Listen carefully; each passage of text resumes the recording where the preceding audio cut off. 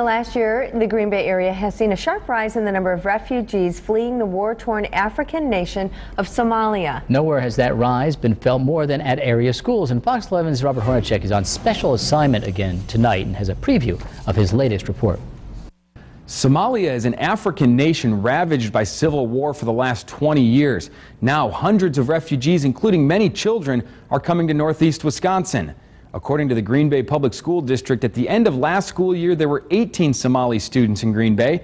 At the end of this year, there were 220.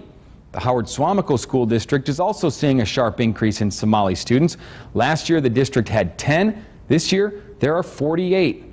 Since most of the refugees speak little to no English, school districts have had to hire Somali teachers' aides to help out.